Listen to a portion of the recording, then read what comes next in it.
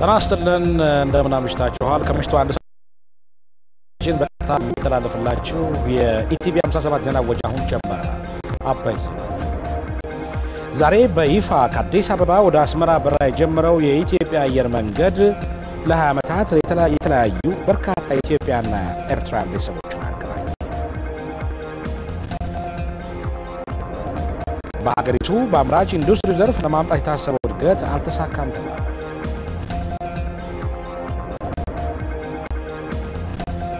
እስራኤል የነዳጅና ነዳጅ ምርቶች ወደ ጋዛ ሰርጥ እንዳይገቡ አገደች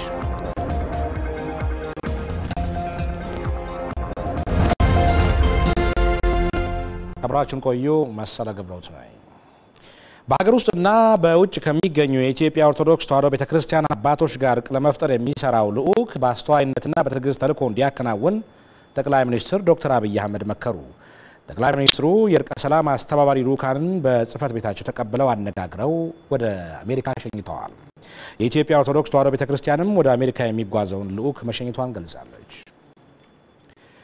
የኢትዮጵያ የዲያስፖራ ትረስት ፈንድ ስራውን በይፋ መጀመሩን የጠቅላይ ሚኒስትር ጽፈት ቤት አስታወቀ ትረስት ፈንዱ በዓለም ዙሪያ የሚገኙ የኢትዮጵያ ዲያስፖራ ማህበረሰብ አባላትን በማሳተፍ የተሻለች ኢትዮጵያን ለመገንባት ጠቅላይ ሚኒስትር ዶክተር አብይ አህመድ ያቀረቡትን ጥሪ ስኬታማ ለማድረግ ያለመ ነው ተብሏል የኢትዮጵያ ዲያስፖራ ትረስት ፈንድ በኢትዮጵያ ንግድ ባንክ የሂሳብ ቁጥር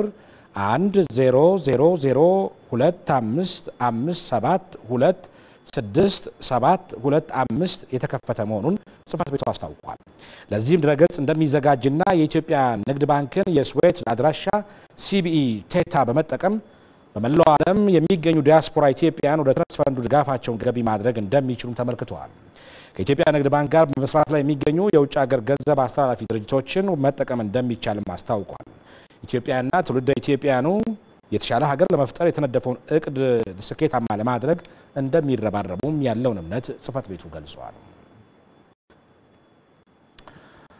የኢትዮጵያ አየር መንገድ ወደ አስመራ የሚያደርገውን በረራ ጀመረ የተለያዩ ታዋቂ ግለሰቦች አርቲስቶችና ሌሎች መንገደኞች የተጓዙበት ይህን በረራ በቀድሞ የኢፌዴሪ ጠቅላይ ሚኒስትር አቶ ኃይለማርያም ደሳለኝ የተመራ ነው ፈበን ተሾመ 465 ተጓዦችን የያዙ ሁለት አውሮፕላኖች ጉዟቸውን ወደ አስመራ አድርገዋል ይህ የመጀመሪያ ጉዞ ለሁለት አስርተ ዓመታት ተቋርጦ የቆየው የኢትዮ ኤርትራ ግንኙነት አሁን ላይ ወደ አዲስ ምዕራፍ ስለመሸጋገሩ እንደማሳያ ነው በቀጣይም የኢትዮጵያ አየር መንገድ በየቀኑ ወደ አስመራ ጉዞውን የሚያደርግ ይሆናል ቀጣይ ጊዜ ደግሞ ወደ ማሳዋ ወደ አሰብ በረራ ስንጀምር በተሻለ ሁኔታ እንትን እናደርጋለን ሌላው በእቅድ ያዝነው ምንድነው ማሳዋ ቢች በጣም ፖፑላር ነበረ ድሮ እንደምናውቀው እና አሁን ብዙ አውሮፓውያን መጎብኘት ስለሚፈልጉ ኢቲ ሆሊዴይ የሚባል የኛ ኢንሃውስ ቱር ኦፕሬሽን ክፍል አለ ይሄንን አሁን ፓኬጅ ሰርቶ ኦሬዲ ሽያጭ ጀምረዋል እና በጣም ብዙ ተነሳሽነትና ብዙ ዲማንድ ነው ያለው ማሳዋን ለመጎብኘት ሶ ለሀገሪቷ ለኤርትራ የቱሪዝም ፍልሰት ይጨምራል እንደዚህ ኢኮኖሚውን ያነሳሳዋል እና ኢንቨስተርም ተከትሎ ይገባል በቀድሞ የኢፌዴሪ ጠቅላይ ሚኒስትር አቶ ኃይለማርያም ደሳለኝ የተመራውንና የተለያዩ ታዋቂ ግለሰቦችንና ሌሎች መንገደኞችን የያዙ ቦይንግ 787 ድሪም ላይነር የመንገደኛ አውሮፕላኖች ከኢትዮ ኤርትራ ጦርነት በኋላ ለመጀመሪያ ጊዜ ከአዲስ አበባ ወደ አስመራ ተጉዘዋል ይህ ጉዞ ለአመታት ተቋርጦ የቆየውን የሁለቱን ሀገራት ግንኙነት ወደ አዲስ ምዕራፍ የሚያሸጋግር ነው ያሉት የቀድሞ ጠቅላይ ሚኒስትር አቶ ኃይለማርያም ደሳለኝ ሁለቱ ሀገራት ተለያይተው ያባከኑትን ጊዜ አሁን በአዲስ የልማት ትብብር ሊያካክሱት ይገባል ብለዋል የሁለቱ ህዝቦች አንድነት ፍቅር መተሳሰብና አብሮነት ለሁለቱ ህዝቦች ብቻ ሳይሆን ለመላው የአፍሪካ ቀንድ አስተዋጽኦ እንዳለው ባለፉት በተጣላንባቸው 20 ዓመታት ተመልክተናል ጉዳቱ ለኛ ብቻ ሳይሆን ለመላው የአፍሪካ ቀንድ እንደነበረም ሁላችንም በግልጽ የምናየው ነው ነገር ግን እነዚህን ኩባና ደጎቢያ አንበጣ የበላባቸውን ዘመኖች ለመመለስ ከዚህ በኋላ በጣም በጽናትና በርትተን መስራትና ማካካስ ይገባናል ኢትዮጵያና ኤርትራ አንድ የሆነው ህዝብ በጋራ ከተመመ ይሄንን ያበላሸነው ነገር እና የተጎዳነውን ኪሳራ ለማካካስ እንደምንችል እርግጠኛ ሆኜ መናገር እችላለሁ። ሰንደቅ ዓላማችንን ምልክት ተሸክመው የሚጓዙ አየር መንገዳችን ኢትዮጵያና ኤርትራን ብቻ ሳይሆን በመሪ ቃሉም the new spirit of Africa ብሎ እንደጻፉ ሁሉ ዛሬ ደግሞ በዚህ ወርቃማ ቀን the new spirit of Ethiopia and Eritrea ሆኖ ወጥቷልና እናመሰግናለን።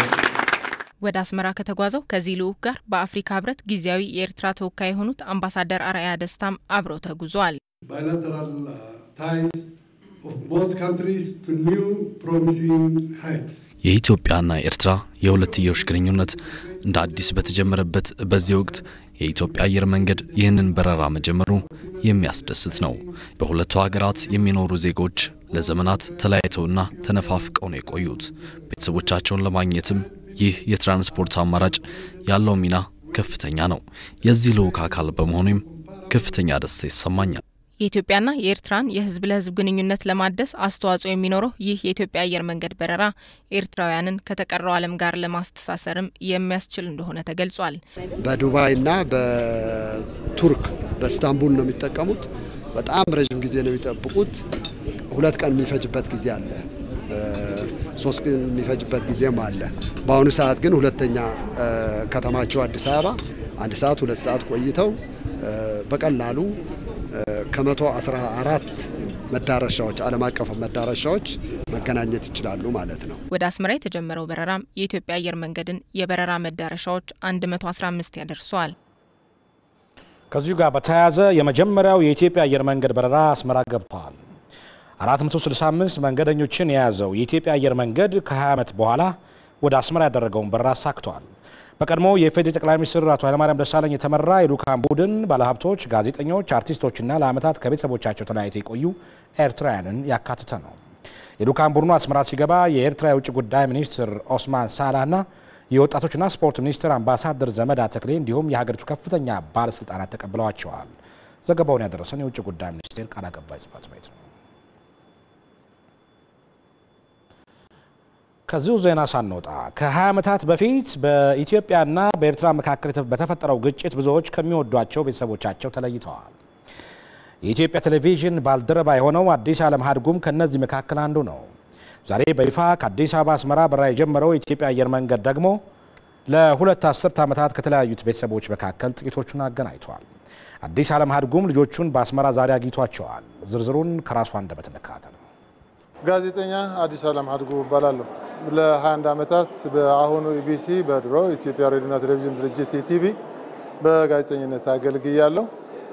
በልጅነቴ ካገባኋት ባለቤቴ ወይዘሮ ምጽአል አብርሃ 3 ልጆች ወልጃለሁ። የ2 ሴት ልጆችና የ1 ወንድ ልጅ አባት ነኝ። በአዲስ አበባ ስራ ላይ በነበርኩበት ጊዜ በአጋጣሚ በኢትዮጵያና ኤርትራ ተፈጥሮ በነበረው ግጭት ምክንያት በኤርትራ ሬፈረንደም ድምጽ የሰጡ ኤርትራውያን ወደ ሀገራቸው እንዲመለሱ መንግስት በወሰነው ውሳኔ መሰረት ባለቤቴ 2 ሴት ልጆቿን ይዛ ወደ ኤርትራ መጣለች። አሁን መንደፈራ ትገኛለች። ላለፉት 16 ዓመታት የኖረችው መንደፈራ አካባቢ ሲሆን እኔ ደግሞ አዲስ አበባ በሚገኙ ሁሉም ክፍለ ከተሞች እየተዘዋወርኩ የሰቆቃ ኑሮ እኖራለሁ። እግዚአብሔር ይህንን ሁሉ ችግር በማየት የፖለቲካ መሪዎቻችን ልብ በመመለስ በሁለቱም መሪዎች ማለትም በጠቅላይ ሚኒስትር ዶክተር አብይ አህመድ እና ፕሬዚደንት ኢሳያስ አፈወርቂ በተደረሰው ስምምነት መሰረት ሐምሌ 1 ቀን 2010 ዓ.ም ጠቅላይ ሚኒስትር ዶክተር አብይ አህመድ አውሮፕላን ይዘው አስመራ ከተማ በመገኘት ሰፊው የአስመራ ከተማና የአካባቢው ህዝብ ደማቅ አቀባበል በማድረግ ተቀበሏቸዋል። ዶክተር አብይ አህመድ ለፕሬዚደንት ኢሳያስ አፈወርቂ ባቀረበላቸው ጥሪ መሰረትም ፕሬዚደንት ኢሳያስ አፈወርቂ ጥሪውን በበጎ ተመልክተው ባለፈው ሰሞን ኢትዮጵያ የ3 ቀን ጉብኝት ሲያካሂዱ ቆይቷል። የሁለቱ መሪዎች ቀና አስተሳሰብ ወደ ህዝቡ ሰርጾ አሁን ኢትዮጵያውያን ወደ ኤርትራ፣ ኤርትራውያን ደግሞ ወደ ኢትዮጵያ የሚሄዱበት ሰፊ ድል እየተፈጠረ ነው። ይሄው በዛሬው ዕለት የመጀመሪያው ቪአይፒ በረራ 465 ሰዎች ከአዲስ አበባ የያዙ 2 አውሮፕላኖች አስመራ ኤርፖርት በዛሬው ዕለት አርፈዋል።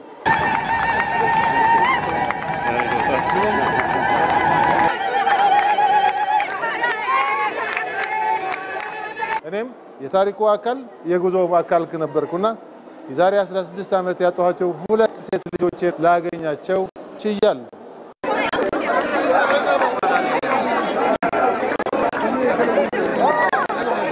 እንኳን ደስ አላችሁ እንኳን ደስ አለን ለማለት እፈልጋለሁ።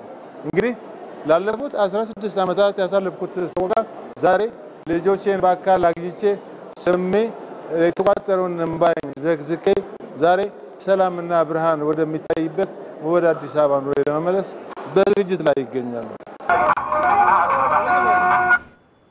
ተመልካቾቻችን አሁን የደረሰን ዜና አለ።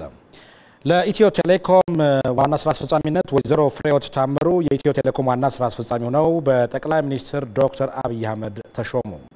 የቀድሞ የኢትዮ ቴሌኮም ዋና ስራ አስፈጻሚ የነበሩት ዶክተር አንዱዓለም ንጉሴ የከፍተኛ ትምህርት አግባብነትና ጥራት ኤጀንሲ ዋና ዳይሬክተር ሆነው ተሾመዋል።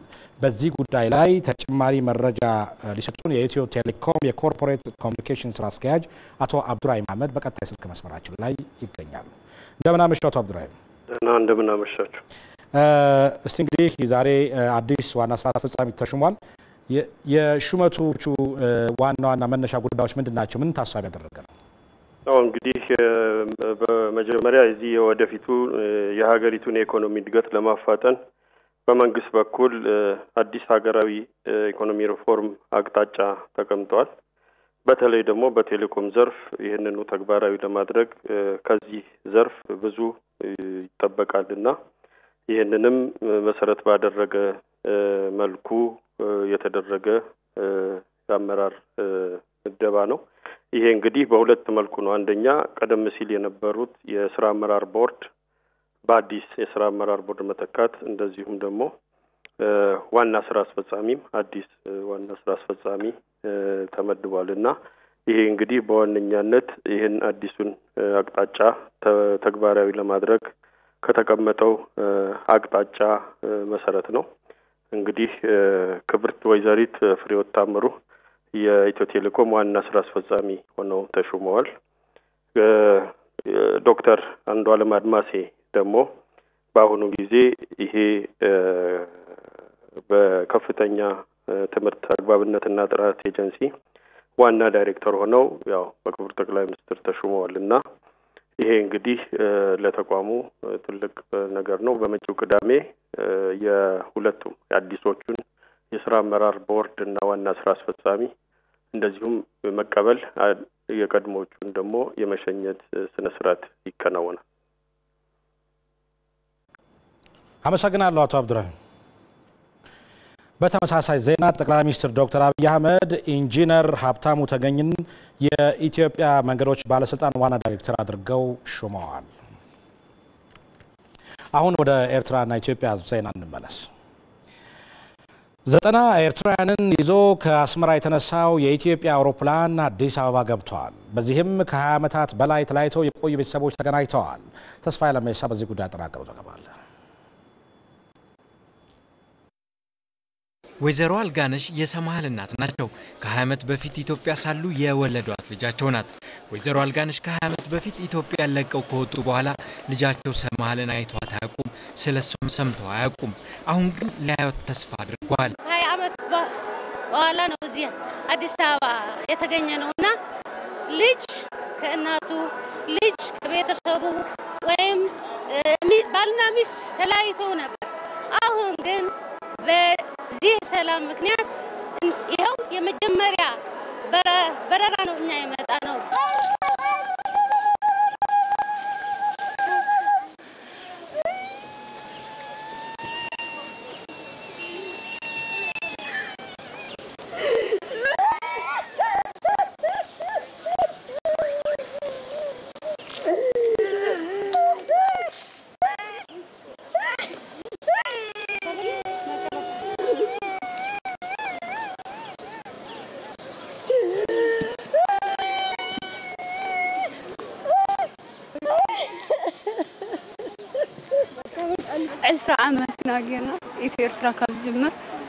ከተለያየን 20 ዓመት ሆኖናል። እኔ እዚህ ኢትዮጵያ ነው የምኖረው። እንዲህ እንገናኛለን ብዬ አስቤ አላውቅም ነበር። በጣም ነው የተደሰትኩት። ወይዘሮ አልጋነሽን ጨምሮ ሌሎች 90 ኤርትራውያንን ይዞ ከአስመራ የተነሳው የኢትዮጵያ አውሮፕላን አዲስ አበባ ገብቷል። ኤርትራውያኑ ቦሌ ዓለም አቀፍ አየር መንገድ ሲደርሱ በኢትዮጵያውያን ደማቅ አቀባበል ተደርጎላቸዋል።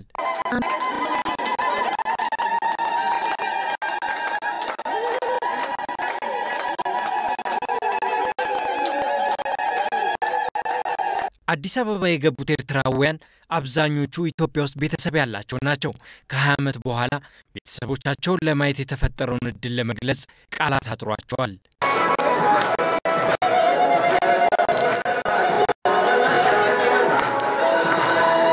እኔ ኢትዮጵያን አላውቀውም። እናቴ ኢትዮጵያዊ ናት። 20 ዓመት ያህል በአስመራ ተወልጄ ነው ያደግኩት። ይህን እድል በማግኘቴ በጣም ለጌታ አመሰግነዋለሁ። እናቴ በህይወት የለችም።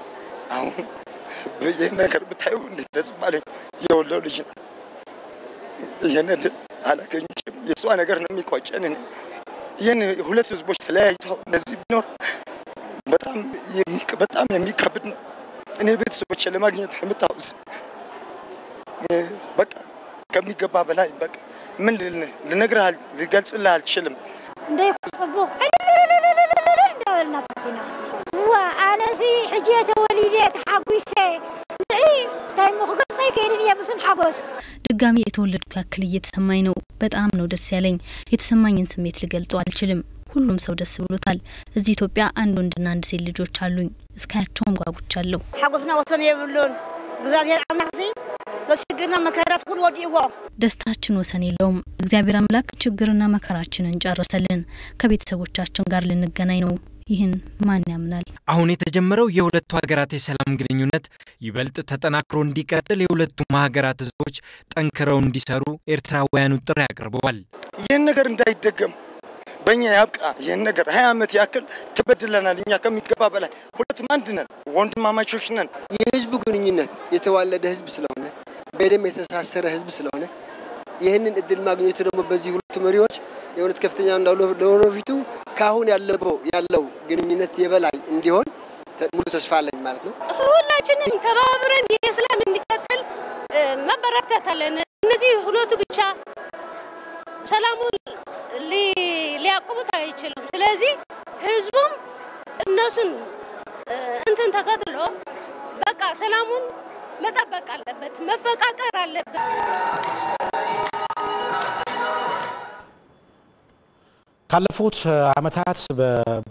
ባለፉት ዓመታት በኢትዮጵያና በኤርትራ መካከል ሰላምም ጦርነትም የሌለበት ሁኔታ በመፈጠሩ ከምንም በላይ ድንበር አካባቢ የሚኖሩ ነዋሪዎች በስጋት ውስጥ እንዲቆዩ አድርጓቸዋል። ሪፖርተራችን ሰመረ ምሩጽ የዛላምበሳ ነዋሪዎችን አነጋግሯል። አብ 10 ዓመት ብዙ ችግር አልፎ በ20 ዓመት ውስጥ ብዙ ችግር ነው ያለፈው። ጦርነቱ ጉዳት እንጂ ጥቅም አላመጣልንም። እያደገች የመጣች ከተማ አሁን ወደ ኋላ ተመልሳለች። ኤርትራ ህዋትናም እኛውን ህዋቱና ኤርትራውያን ወንድሞቻችን ናቸው። እኛም ወንድሞቻቸው ነን። ወልደናል፣ ተዋልደናል። በሀገራችን መንግስትና በኤርትራ መንግስት መሀል የታየው መግባባት ለኛ ብዙ ትርጉም አለው። ምርት ሰላም ውስጥ ነው ያለው፣ ጥፋት ግን ጨለማ ነው። መንገዱ ተከፍቶ ወንድሞቻችን ደስታችንን እንዲካፈሉ እኛም ሀዘናቸውንም ጭምር እንድንጋራ እመኛለሁ። እስራን ገለን ዓመት ኮና ኮይኑ ለይትን ቀትርን ክልተ ዓመትን ገለን ኮይኑ 20 ዓመት ሆነን በጋራም በላ በጋራን ጠጣ የነበረን ህዝቦች ከወንድሞቻችንና ከልጆቻችን ጋር ተለያይተን ቆየን። ደስታም ሀዘንም ሲኖር በቀላሉ እንጠራራ የነበረን ህዝቦች አሁን ሁሉም ነገር ቀርቷል። ጦርነቱ ሁላችንንም አክስሮን ስንት መስራት የሚችሉ ልጆቻችንንም ህይወት ወስዷል። አሁን የሰማነው ነገር ደስ ብሎናል። ለሰላም ለአንድነትና ለፍቅር ስለሆነ ደስ ይለናል። ከአስመራ ዛላምበሳ ከዛም አዲስ አበባ እንደ ልባችን መሄድና ከወንድሞቻችን ጋር መጠያየቅ እንፈልጋለን። ሰላማችንና ፍቅራችን በዚሁ ዓመት ከፍ ብሎ ይምጣልን ብዬ እመኛለሁ። እህቶሞች አሉ ወንድማሞችም አሉ። እዛ ለ17 ዓመት ነው የተለያየን ከነሱ ጋር። ያው ተገናኝተን አናውቅም። ረጅም ዕድሜ ሆነን አሁን በቅርብ ቀን በሐሙስ ዕለት ተደዋውለን ነበር።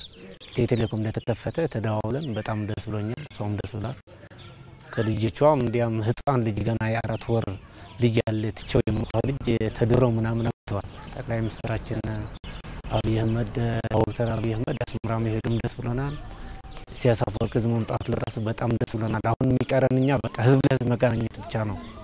እሱ እየጠበቅን ነው። እንግዲህ የተለያየ ሰው እንትን ተራርቆ ነው የሚኖር ያለ ምናት የ1 ኪሎ ሜትር 1 ኪሎ ሜትር ያህል በዚህ ቅርብ መንገድ እያለ አው አብነት እዚህ ተስካር ሰርግ ምናምን ካለ ዞሮ ፓስፖርት አውጥቶ በሱዳን በአዲስ አበባ ነው ወደዛ ነው ይመጣ በዚህ መሻገር ይቻላል ያለ ማለት ነው። ስለዚህ ያ በጣም ይከብድ ነበር። አሁን ግን እግዚአብሔር እንትን ካለን በቃ እንገናኛለን የሚል ተስፋ አለኝ። እዚህ ያለ ተወላጅ ሁሉም ሰው እዚህ ያለ ሰላም ናፍቆታል። አሁን ግን ትንሽ ኢንፎርሜሽን ሲሰማ በጣም ደስ ብሎታል። በቃ አሁን ድንጋይ ለማንሳት ብቻ ነው ህዝብ ነው።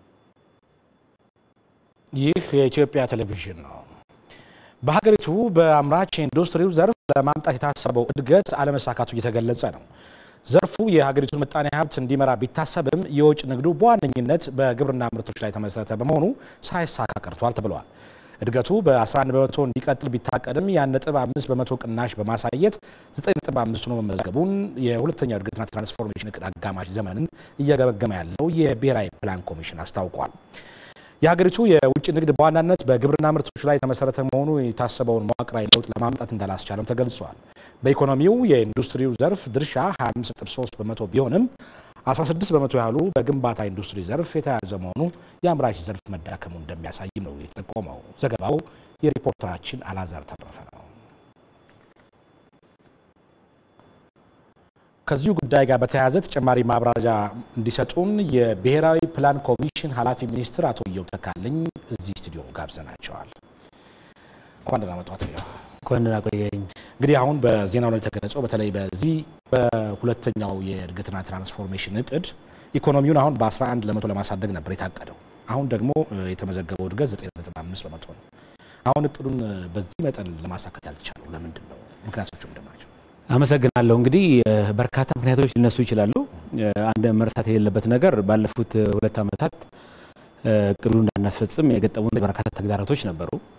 በሀገሪቱ ውስጥ የነበረው አለመረጋጋት በአንድ በኩል፣ በሌላ በኩል ደግሞ በአጠቃላይ ነው በማክሮ ኢኮኖሚው የነበሩ ተግዳሮቶች፣ የውጭ ንግዱ መቀዛቀዝ፣ የፎሬን ከረንሲ የውጭ ምንዛሪ ችግር፣ እነዚህ ተደማምረው እቅዱ በተፈለገው መጠን እንዳያድግ አድርገዋል። ግን አንድ መታሰብ ያለበት ነገር በዚህ ሁሉ ተግዳሮት ውስጥ ኢኮኖሚው ያደገው በ9.5 ነው። ቀላል እድገት አይደለም።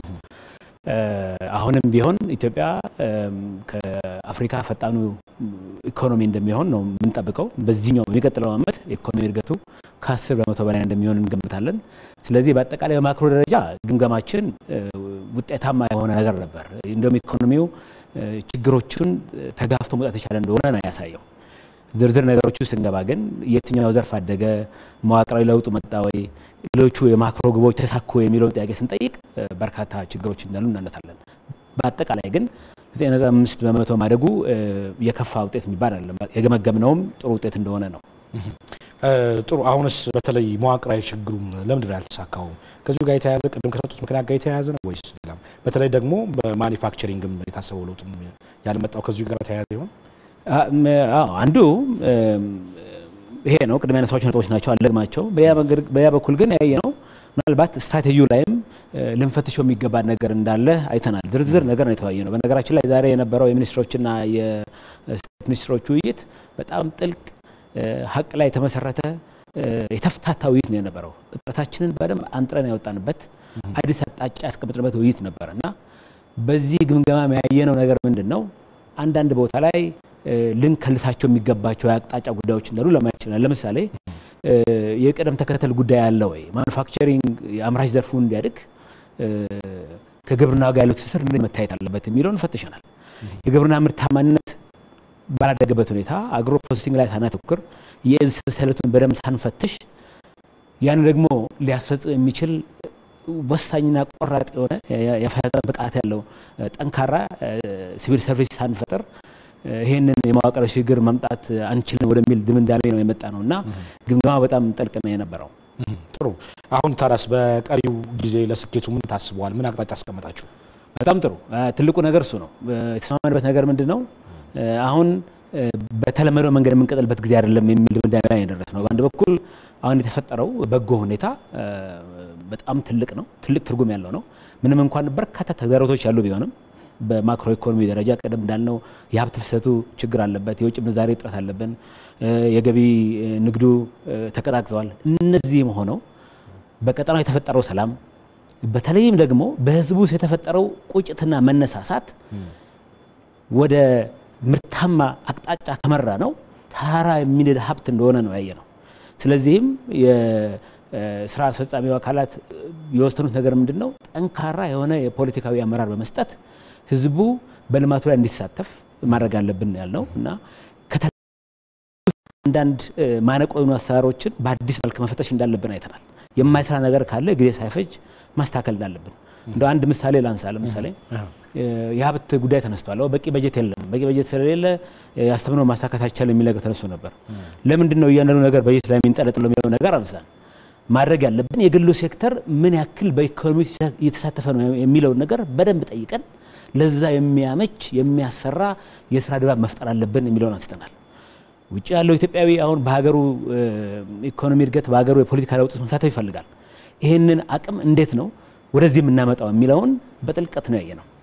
እንግዲህ ለዚህ የሚመጥን አስተሳሰብ ዕውቀት ላይ ተመሰረተ የተለመደው ዶግማ መፈተሽ አለበት የሚል አቅጣጫ ነው። ለምሳሌ ኢንዱስትሪ ፖሊሲው ላይ አንዳንድ ክፍተቶችን ለማየት ችለናል። ኤክስፖርት የውጭ ንግድ ላይ ማተኮሩ ጥሩ ነው፣ ግን አንዳንዴ የገቢ ንግድ መቀነሱም ሊታይ የሚገባው ነገር እንደሆነ አይተናል። የኢንዱስትሪ ቅደም ተከተሉ እንዴት ማየት አለበት የሚለውን አይተናል። ለተለያዩ ኢንቨስተሮች የሚሰጠው ማበረታቻ መፈተሽ እንዳለበት አይተናል። ከኢኮኖሚው ጋር ያለው ትስስር መታየት አለበት። የገቢ አስተሳሰቡ ላይ ትልቅ ስራ መስራት እንዳለበት፣ ለዚህ ደግሞ የህዝቡ ተሳታፊነት በጣም ወሳኝ መሆኑን አይተናል። በሌላ በኩል አንዳንዴ ያስቀመጥናቸው ጥሩ ግቦች አሉ። ለምሳሌ ዝቅተኛ መካከለኛ ገቢ ያላት ሀገር መገንባት ያልነው ነገር አለ። መዋቅራዊ ሽግግር የእናንተም ዜና አሁን መዋቅራዊ ሽግግር ላይ ነው ያተኮረው። ግን ይሄ ምን ማለት ነው? ለአንድ ገበሬ ይሄ ምን ማለት ነው የሚለው ማየት አለብን ብለን የፈተሽ ነው። ለአንድ ተማሪ ትግራይ ያለ ኦሮሚያ ያለ ገበሬ መካከለኛ ገቢ ያላት ሀገር የሚለው እንዴት ይረዳዋል? ምን ማለት ነው? ለሱ ኑሮ እንዴት ይለወጣል? እንዴት ነው ህዝቡን ተጠቃሚ የሚያደርግ አሳታፊ የሆነ ኢኮኖሚ ምን ገነባው የሚለው ነገር በደንብ አይተን አንድ አይነት መግባባት ነው የፈጠርነውና ሁሉም ከነገ ጀምሮ የሚቀጥለው ዓመት እቅድ ማዘጋጀት ስራ ውስጥ ይገባል። የአንድ ዓመት እቅድ በዛም እቅድ ዝግጅት ሂደት ውስጥ አዲስ ሀሳብ እንዲመጣ ዕውቀት ላይ ተመሰረተ እንዲሆን ህዝብ ፕራይቬት ሴክተር የግሉንም ሴክተርና ህዝቡ ማሳተፍ እንዲቻል አቅጣጫ አስቀምጠን ነው የተለያየ ነው።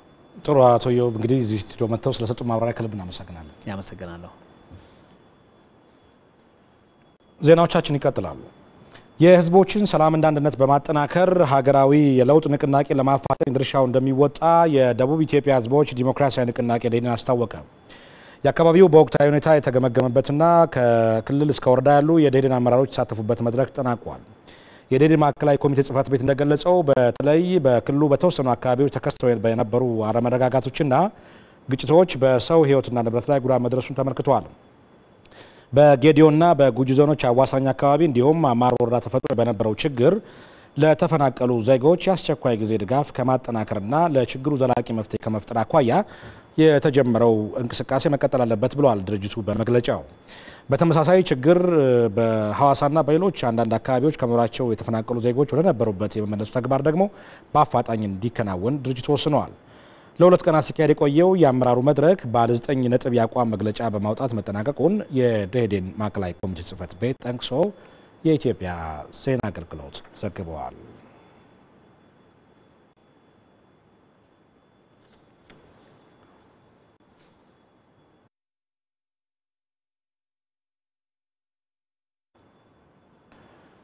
ኢትዮ ቴሌኮም ህብረተሰቡ ከቴሌኮም ማጭበርበር ወንጀል ራሱን እንዲጠብቅ አሳሰበ። የኢትዮጵያ ቴሌኮም ዋና ስራ አስፈጻሚ ዶክተር አንዷለም አድማሴ ለኢትዮጵያ ቴሌቪዥን እንደተናገሩት ያለአግባብ አጭር የጽሁፍ መልእክት ወደ ግለሰቦች ስልክ የሚልኩ ተቋማትን ለመቆጣጠር እየተሰራ ነው ብለዋል። ሃይማኖት ገነነ ከ60 ሚሊዮን በላይ ደንበኞች እንዳሉት የሚነገርለት ኢትዮ ቴሌኮም በሚሰጠው የቴሌኮም አገልግሎት በአመት ከ30 ቢሊዮን ብር በላይ ገቢ ያገኛል። ከሚያገኘው ገቢም የተለያዩ የሀገሪቱ የልማት ስራዎች ላይ በመሳተፍ ጉልህ አስተዋጽኦ በማበርከት ላይ የሚገኘው ይህ ዘርፍ ጥራቱን የጠበቀ አገልግሎት እንዳይሰጥና የታለመለትን ግብ እንዳይመታ የቴሌኮም ማጭበርበር ወንጀል ማነቆ የሆነበት እንደሆነ ነው የኢትዮ ቴሌኮም ዋና ስራ አስፈጻሚ ዶክተር አንዱዓለም አድማስ የሚናገሩት። በከፍተኛ ደረጃ የቴሌኮም ማጭበርበር በተቋማችን ላይ በአገራችን ላይ በከፍተኛ ደረጃ የቴሌኮም ፍራውድ እየተሰራ ነው ያለው። ማለትም ከውጭ ሀገር ስልክ በሚደወልበት ጊዜ የአገር ውስጥ ስልክ የምንመለከተው ማለት ነው። እሱ ማለት ሲምቦክሶችን ከውጭ ሀገር በህገወጥ መልክ ያስገባሉ። ሰዎችን ቤት ተከራይተው ሊሆን ይችላል፣ የሆነ ቦታ ላይ ያስቀምጣሉ፣ ከዛ ከኛ ሲም ካርድ ይገዛሉ።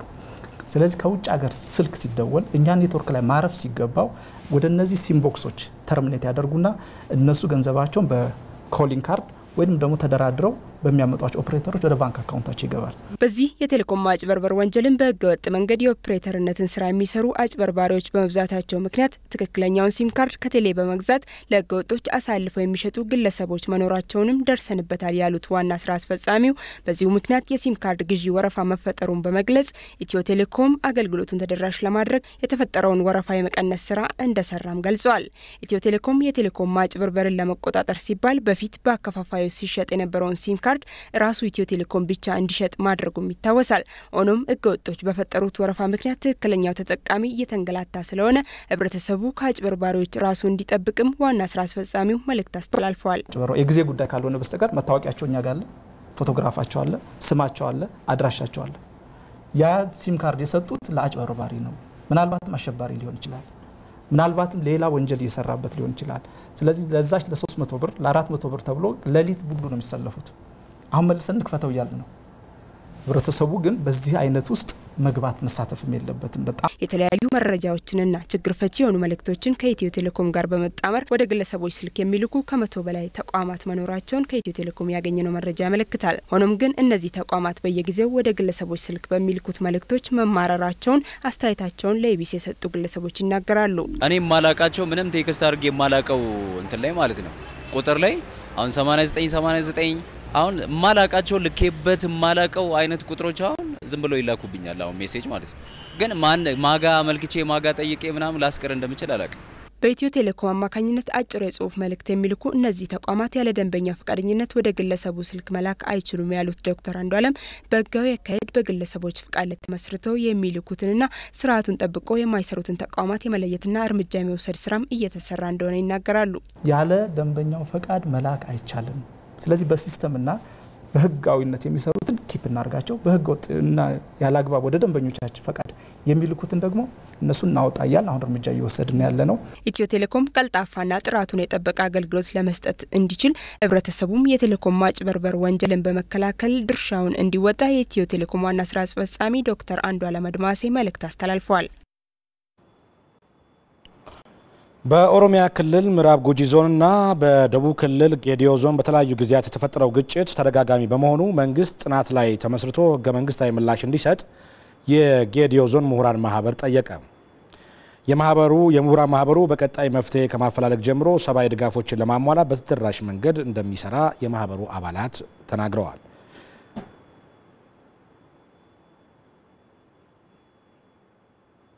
በዚህ ጉዳይ ላይ ተጨማሪ መረጃ ሊሰጠን ሪፖርተራችን ሚካኤል ገዙ ተጨማሪ ላደረሰን በቀጥታ መስመራችን ላይ ይገኛል። እንደምን አመሸህ ሚካኤል፣ እንዴት ነው አጠቃላይ የማህበሩ አባላት ምን አሉ? ያነጋገርካቸው ካሉ የተነሱ ነጥቦችም ካሉ ብታወራ። አመሰግናለሁ መሰለ። እንግዲህ ከወራት በፊት በኦሮሚያ ክልል ምዕራብ ጉጂ ዞንና በደቡብ ክልል ጌዲዮ ዞን በተፈጠረው ግጭት ምክንያት እንግዲህ በርካቶች ከቀያቸው ተፈናቅለዋል። እንግዲህ ይህ ግጭት ዘላቂ መፍትሄ ሳያገኝ ወራትን ተሻግሮ ዛሬ ላይም በርካቶች በመጠለያ ውስጥ ለመኖር ተገደዋል። በጌዲዮ ዞን ብቻ እንኳን ወደ 77 መጠለያዎች ውስጥ ከ800 ሺህ በላይ ዜጎች ናቸው በመጠለያ ጣቢያዎች የሚገኙትና ሰብአዊ ድጋፎች የተደረገላቸው የሚኖሩትና እንግዲህ ተፈናቃዮቹ ከመኖሪያ ቀያቸው በመፈናቀላቸው ለተለያዩ ሰብአዊ ቀውሶች ተጋልጠው እንደነበር እንግዲህ በተለያዩ ጊዜያቶች መዘገባችን የሚታወስ ነው። ይህ ችግር ለመቅረፍ እንግዲህ በዞኑ የተለያዩ ተግባራት የተከናወኑ ነበር። በሀገር ሽማግሌዎች፣ በዞኑ የስራ ኃላፊዎች እንደዚሁም ደግሞ በሚመለከታቸው ሁሉ ከዚህ ቀደም የተለያዩ ተግባራት ተከናውነዋል። እንደዚሁም ደግሞ በምክትል ጠቅላይ ሚኒስትር ደመቀ መኮንን የሚመራ የብሔራዊ ኮሚቴም ተቋቁሞ የተለያዩ ተግባራትን እያከናወነ ነው የሚገኘውና ዛሬ ደግሞ እንግዲህ የጌዲኦ ዞን ምሁራን ማህበር ዛሬ ተመስርቷል። በዚህ መስረታ ላይ እንግዲህ የተለያዩ ሀሳቦች ተነስተዋል። የዚህ የምሁራን ማህበር አስፈላጊነቱም እንግዲህ ሲገለጽ እንደነበረ በዋናኛነት እነዚህ ተፈናቃዮችን ወይም ደግሞ በሀገሪቱም ሆነ በዚህ አካባቢ ለሚፈጠሩ ችግሮች በተለይም ደግሞ እንደነዚህ አይነት ግጭቶች ከመፈጠራቸው በፊት ችግሮቹ ላይ ቅድመ ጥናት በማድረግ ችግሮች እንዳይከሰቱ መከላከልና ከተከሰተም በኋላ ደግሞ ጥናት ላይ መሰረት በማድረግ መፍትሄ ለማፈላለግ ያስችላል ተብሎ ነው የታመነበትና እንግዲህ በዛሬው የምሁራን መድረክ ላይ የዞኑ ዋና አስተዳዳሪ አቶ ኃይለማርያም ተስፋዬ እንደዚሁም ደግሞ የተለያዩ የዞኑ ተወላጆች በተለያዩ የምርምር ተቋማት ዩኒቨርሲቲዎች ውስጥ የሚያስተምሩ ምሁራንና የአካባቢ ሽማግሌዎች የአባገዳዎች ተገኝተው በመድረኩ ውይይት ተደርጓል። ጥናታዊ ጽሑፍም ቀርቦ ነበር። ጥናታዊ ጽሑፉን እንግዲህ የጌዲኦ ዞን ምሁራን ማህበር ሰብሳቢ አቶ ክብሮ ማሞ ጥናታዊ ጽሑፉን አቅርበዋል። ጥናታዊ ጽሑፉ በዋነኛነት እንግዲህ የጌዲኦና የጉጂ ህዝቦች የጋራ መስተጋብራቸውም እንደሚመስል እንደዚሁም ደግሞ የዘር ሀረጋቸውም ከአንድ እንደሚመዘዝ ያተኮረ ከዛ ባሻገርም ደግሞ ግጭቶች ከዚህ ቀደም የጋራ የሆኑ መስተጋብሮቻቸውን በማጉልበት ግጭቶቻቸውን የሚፈቱበት ሁኔታ እንዳለና ከአንድ ሀረግም የሚመዘዙ ነገር ግን አሁን የተፈጠረው ግጭት ምንድነው መሰረቱ ችግሩ ምንድነው የሚለው የዳሰሳ ጥናት ተደርጎ እዛ ላይ ቀርቧል። በቀረበው ጽሑፍ ላይ እንግዲህ የተለያዩ ሀሳቦች ሲሰነዘሩ ነበር። በተለይም ደግሞ ከተሳታፊዎቹ የተሰጡ ሀሳቦች ይህ ችግር የህዝብ ለህዝብ ግጭት አይደለም፣ የተወሰኑ አካላት የሚሰሩት ነው። ስለዚህ ትኩረት አልተሰጠውም። በመንግስት ደረጃም እንደዚሁም ደግሞ በሌሎች የሚመለከታቸው አካላትም ይህን ችግር ለመቅረፍ ከዚህ ቀደም ትኩረት አልሰጡትም የሚሉ ሀሳቦች ተነስተዋል። አሁን ላይም ሰብአዊ መብቶች ጥሰት አለ፣ አሁንም የሚሞቱ ሰዎች አሉ። ስለዚህ እነዚህ መስተካከል አለባቸው የሚሉ ሀሳቦች ከተሰጡ በኋላ የባለ 8 ነጥብ የአቋም መግለጫ አውጥተዋል። በአጠቃላይ እንግዲህ ይህ የ8 ነጥብ ያለው የአቋም መግለጫ ላይ የተለያዩ ሀሳቦች ተካተውበታል። አንዳንዶቹን ለማንሳት እንግዲህ በመጀመሪያ ደረጃ ያስቀመጡት ጠቅላይ ሚኒስትር ዶክተር አብይ አህመድ ወደ ስልጣን ከመጡ ወዲህ በሀገሪቱ ያመጧቸው ለውጦች መልካም መሆኑን በአቋም መግለጫው ላይ ተገልጿል። ይህ መልካምነት እንግዲህ ወደዚህ አካባቢ የተፈጠረውን ግጭትም በመፍታት መፍትሄ በማበጀት ሊታይ ይገባል። ስለዚህ ጠቅላይ ሚኒስትሩ ወደዚህ አካባቢ መምጣትና መጎብኘት አለባቸው የሚለው ዋነኛው ነው። ከዛ ባሻገር ደግሞ የህግ በላይነትን ከማስከበር አንጻር አሁንም ቢሆን ግጭቶች አሉ፣ ሰብአዊ ቀውስ ይከሰታልና ለዚህ መፍትሄ ያስፈልገዋል የሚሉ አንቀጾች ተካተውበታል። እንደዚሁም ደግሞ ከዚህ ቀደም እንግዲህ በተለይም ደግሞ መገናኛ ብዙሃንና የመንግስት አካላት መንግስት ለጉዳዩ ትኩረት አልሰጠውም ነበር ግጭቱ በተከሰተበት አካባቢ። ይሁን እንጂ ከጥቂት ጊዜያት ወዲህ ሚዲያዎችም ሆነ የመንግስት አካላት ለጉዳዩ ትኩረት ሰጥተውት የተሻለ እንቅስቃሴ ሂደት ሄደናል።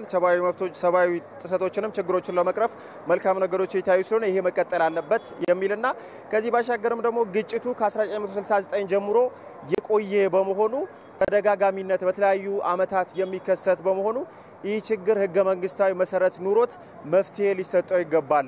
የሰዎች ሰብአዊ መብትና ዲሞክራሲያዊ መብቶች እየተጣሱ ስለሆነ ህገ መንግስታዊ መሰረት ሊኖረው ይገባል የሚል ሀሳቦች ተነስተዋል። እንግዲህ ዛሬ ያለው ውሎ ይሄን መስል ነበር። ተጨማሪ መረጃዎችን እንግዲህ በነገው የዜና ወጃችን ምን አደርስ ነው የሚሆነው መሰለ። አመሰግናለሁ ሚካኤል ለሰጠው ማብራሪያ። ተመልካቾቻችን ዜናዎቻችን ይቀጥላሉ። ወደ ውጭ ዜና ስናልፍ እስራኤል የነዳጅና ነዳጅ ምርቶች ወደ ጋዛ ሰርጥ እንዳይገባለች ሀገሪቱ በጋዛ እየወሰደች የመጣችውን የተጠናከረ እቀባ ተከትሎም የመብት ተሟጋቾች ድርጊቱን በጥብቅ አውግዘውታል።